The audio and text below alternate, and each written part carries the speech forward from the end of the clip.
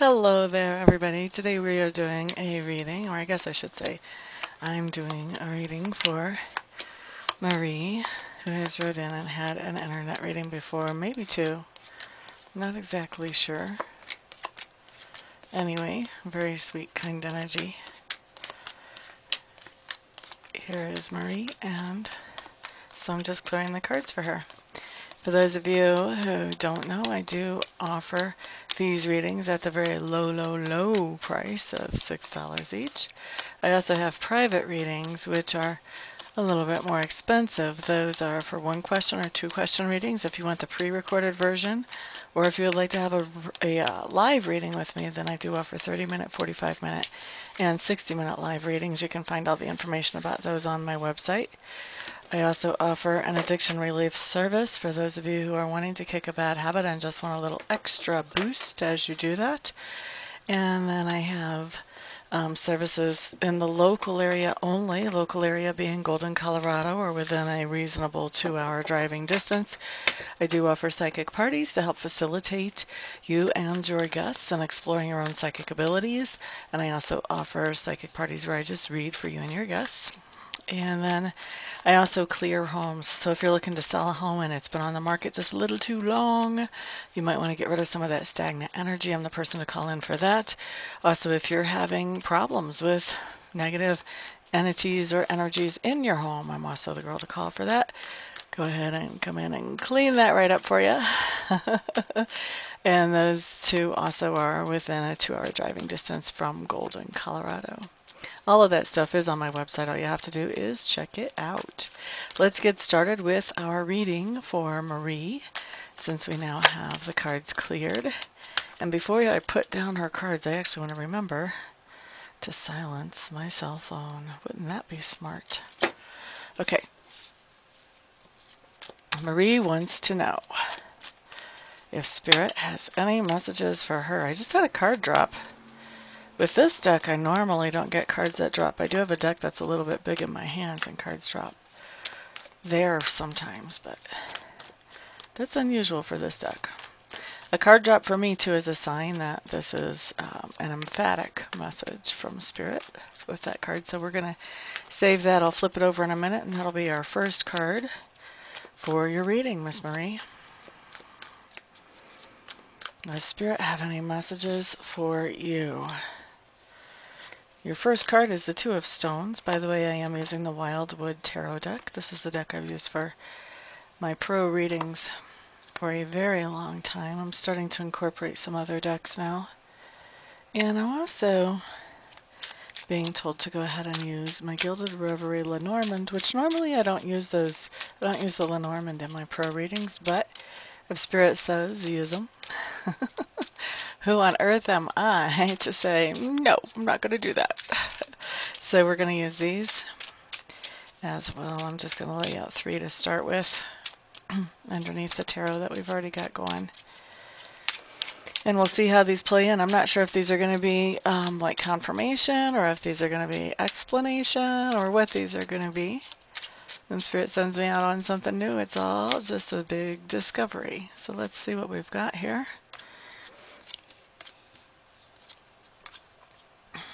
Okay, now Lenormand are not my specialty, so it might take me a little longer to figure those out than it does the tarots, but we'll see what happens. Let me just read off the cards to you, Ms. Marie. We're going to start with your tarots, what you got in order left to right. Two of Stones came up first. That was the one that actually fell out, so that's going to have a special significance. Then we've got 5 out of the Major Arcana. This is called the Ancestor in this deck, and it came in reversed. Actually, the rest of your tarot cards came in reversed. Please don't worry about that.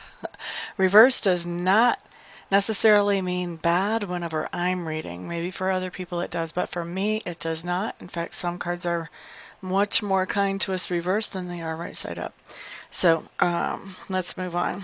So we've got 2 of Stones upright, we've got the Ancestor in reverse, we've got the 6 of Arrows in reverse, we've got the 2 of Vessels in reverse, and we have the 4 of Bows in reverse. Interesting, interesting cards. All right, so let's look at Lenormand too and just run through these really quickly. First we've got 20, which is the Garden, then we've got 14, which is the Fox, and 19, which is the Tower. I'll get to the Lenormands later on, but let's start with the Tarot. So, the first thing that we have, Two of Stones, does talk about challenge. It talks about balancing things out. This can talk about balancing finances many times, although I don't see a lot more of Stones cards here in this spread, so this probably has more to do with some other kind of energy that you're working on balancing out right now, Ms. Marie. So this can be that maybe your schedule is really tight and you're having to really work to squeeze everything in or to get everything accomplished you want to get accomplished. When we've got the Two of Stones, this says that you are doing that, and people from the outside are thinking, wow, how is she pulling that off? She's handling that so gracefully. But you may be feeling stressed about this. So there's some way that you're juggling energy. Now this could also be, like I said, this could also be finances. This could be, you know, juggling your money from one account to the other to make sure that you've got everything covered that needs to be covered in this place, and then going back and trying to cover what you pulled here to there. I've seen this card come up and indicate stuff like that too. The way this card shows up, it does show that you're successful at balancing whatever it is you're balancing. But you may be experiencing some stress as you're doing this. And Spirit is saying, needless to say. That's what I'm hearing as I said that way. I chuckled a little bit. So that's the first thing that we have coming up here. Now, it looks to me like part of the reason why you're working so hard just to keep your balance has to do with a commitment that is not there. Now, I don't have a lot of context for you, Marie, so I'm going to tell you a couple of ways that this card could play out as examples. You're going to have to kind of figure out where this fits in your life, because I don't have the actual context to go, oh yeah, that makes total sense, that must be here. So basically, when we've got the Ancestor in reverse, this is supposed to be like the similar card to the Hierophant in a traditional deck. However, I see this card a little bit differently than a typical Hierophant card. This card talks about religious practices that date back pre-Christian times. Okay, so where you might have the Pope on a regular Hierophant, for the Ancestor, you don't have the Pope. In fact, I'll just show you this card. It came out reversed, but I'm going to show you right side up. This is who we have as the Ancestor. Now, there's a lot of significance in this card. First of all, with all the snow on the ground, there's a lot of unknown going on, a lot of things that are below the surface that we can't actually see. The other things that we have going on when you have an Ancestor beating a drum, a ceremonial drum even because it's painted, that's a call. Generally, that's seen as a call to action, a call to make a decision, a call forward, a call to some kind of ceremony, possibly even. And in ceremonies, what's happening? We're making decisions. We're making decisions to move forward in some way or another. In a wedding ceremony, we're deciding to be joined up with somebody for the rest of our lives. You know, in a First Communion ceremony, we're deciding that we are willing to commune with the sacred.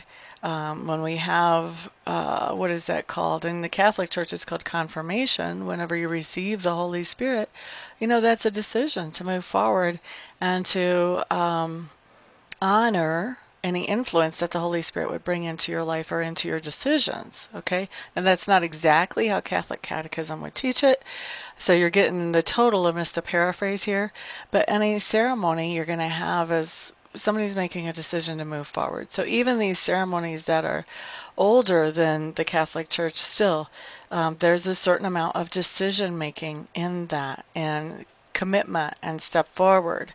So when we've got the Ancestors showing up in reverse, to me, I feel like in this situation, because the snow is now on top of the card, I feel like there is a situation that has a lot of unknown factors or mystery around it. I also feel like this is talking about a bond or a commitment that either has been considered and let go, like maybe You thought about a bond to, now a bond can be a marriage, it can be an employment. There's a lot of different ways that bonds can show up. A commitment, a bond or a commitment. This can be signing a lease on a house even. That's a huge bond. You're bonded to that house. So when we've got this coming up in reverse, this is telling me that there's a bond or a commitment that you have considered, that either you've considered it and you've decided not to go forward with it, or it's a bond that you considered and you stepped into this bond or commitment, and now that has sort of come off the tracks, and that bond or commitment is being dismantled. So this could be like a divorce, totally fits that, but this could also be an employee-employer relationship that's coming apart. Or if you are a contractor, this could be a vendor, a contract with a vendor, or a contract with somebody that you're a vendor for. So there's some kind of bond or commitment that either you've considered and you're not moving forward with it, or you have actually entered into and now you're coming out of that. And so I feel like, because we had that challenge of balance starting at first, that has to do with this bond or commitment that you're not moving into, or that you're moving out of. Okay? And part of that balance and challenge is that you're thinking about, well, what would it be like if I moved back into that? Or what would it be like if I reconsider that bond or commitment? What would it be like if I reconsider and I decide, yeah, actually, I would like to go forward with that? Or what would happen if I reconsider that loosening of that bond or commitment? What if I want to go back into that? And I think that, that's something that is heavy on your mind. There's a little bit of inner turmoil within you about some kind of bond or commitment, is really what the first three cards are telling me. I think probably we'll have an assessment of a situation, which hopefully will bring you more clarity, and then probably with the Lenormand, we're probably looking at advice here. But let's see what else we have coming out here. So with that fourth card coming up, we have the Two of Vessels in reverse. This is telling me that even though you're considering going back to that bond or commitment, you're not so keen on the idea. This doesn't necessarily seem like it's going to be fun or it has any attraction. I think that if you're thinking about going back to this bond or commitment, it will have more to do with feelings of responsibility, or feelings of, well, I just don't know what else to do. I don't know where else to go or what else to do if I'm not doing that. Okay, so I don't see this as running back to that happily, joyfully celebrating that you would get back into that. And honestly, I do see this as, just thought. You have all this confusion about, do you want to keep the situation the way it is, where you're not moving forward with this bond or commitment, or where you're getting out of this bond or commitment, whatever your case is, or do you want to go back to it, even though the thought doesn't exactly flip your triggers or make you happy? Okay? And ultimately, it looks to me like there is something coming up here about being away from home, whatever home is for you. If this is an employment situation, this could very well be that you've been at this employer for so long. This place feels like home, but I think even if it does feel like home, I think you feel happy to get away from it. And if this is a relationship situation with a significant other or a partner in the home, I really feel like the emotions that you have when you step away from this, or when you imagine yourself stepping out of this, are happiness. At least in the long term, I think they're happiness. Of course, any kind of big change like this is always an adjustment. So there is a time lag on the happiness here. There is definitely a time lag on the happiness here. La da da da da. What else can I glean from this for you? there's just, this whole thing is just very, um, just smacks of confusion around this commitment. And I don't think that you're thinking about going back to this commitment because you want to. Okay. And I've said all that before, so let's move on. I want to look at the Lenormand here.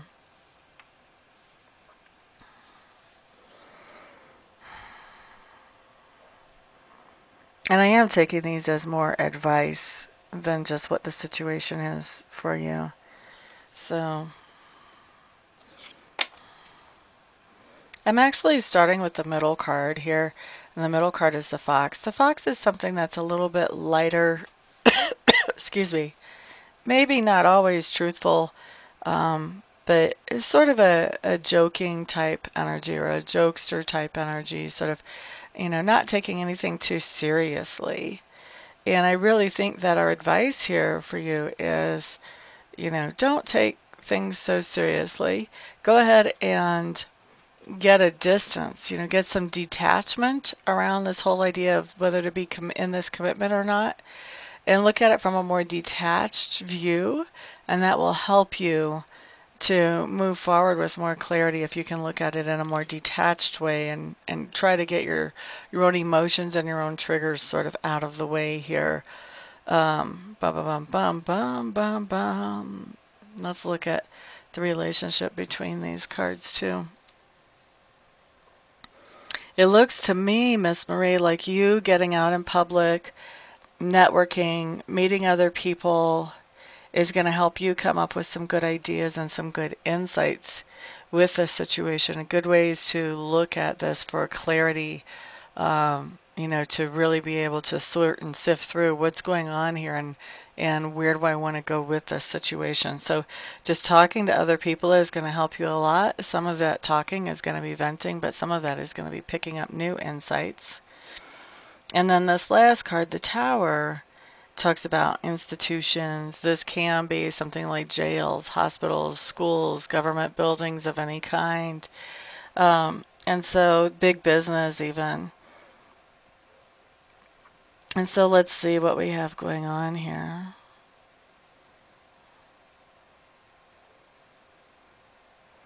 This to me is talking about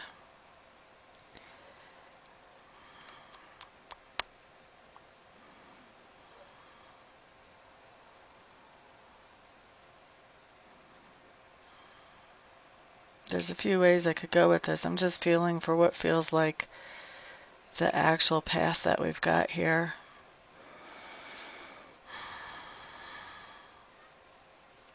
Okay, so basically what this is saying is, take lightly any word that comes from big business or from any institutions. Take them a little bit lightly. Don't get yourself all Twitter-pated or stressed out about them. And find information. Do your own research. Go online and look for research. When somebody tells you something about a big business or about an institution, don't just accept that as truth just because somebody that you respect said it.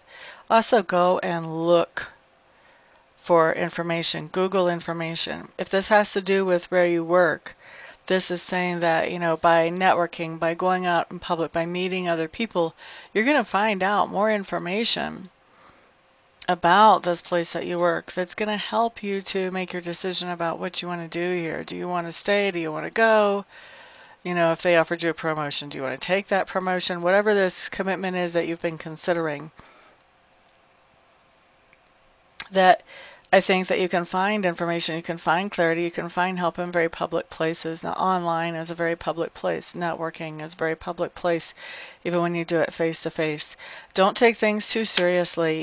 Do your research, do your due diligence. If you're thinking about starting your own big business, do your own due diligence. Don't take things too seriously, as in, don't let things stress you out. Just find out the information. Like if you're hearing some kind of rumor gossips coming at you about stuff that has you all stressed out, well, the best way to handle that is find out the real information. Talk to the horse. Go to the horse's mouth. Find out the real deal. What's really going to be expected of you? What's really going on? Okay? And if this is something about the business that you're working with, if there's rumors or whatever around that, also don't take that very seriously. If people are trying to tell you, if you take this thing to court, it's going to end in such and such a way, don't take that very seriously. Do your research. If you need to get a lawyer to help you understand the situation, do that. But do your research, do your due diligence here, whatever the situation is for you. Okay? Whatever this is, it definitely feels like it has some kind of legal ramifications to me. So you may be dealing, this institution may be like a courthouse or something like that. But definitely a lot of the information that you need is public domain. It's right out there on the internet. You can meet people who know things, who can help you with this. And, don't get stressed. That's the key thing here is don't get stressed. Even though, you're in this challenging situation. You're not sure what to do about this commitment. Maybe you're feeling pressured legally to enter into this commitment. And you're just like, I don't really want to do that. Don't think I do. But I like what's being offered legally if I do. So get the big picture. Basically, the advice here is get the big picture. Don't trust anybody's word for what they're telling you to be absolute truth just because they kind of seem like they might know. Find out from an expert. Okay, so that is your advice there. I hope that makes sense to you, Ms. Marie. If I had context, I could tell you more specifically, but my deal with Sacred Spirit has always been that I don't have to know every little terrible, dirty laundry detail to be able to pass along a message. As long as I can pass along the information so that you know what's going on, then I have done my job. So let me know if that resonates for you and if that makes sense to you. I would appreciate it. And thank you so much for allowing me to read for you. Everyone else, have a fantastic, wonderful day, weekend, week, whatever it is, whenever you watch this. And peace out.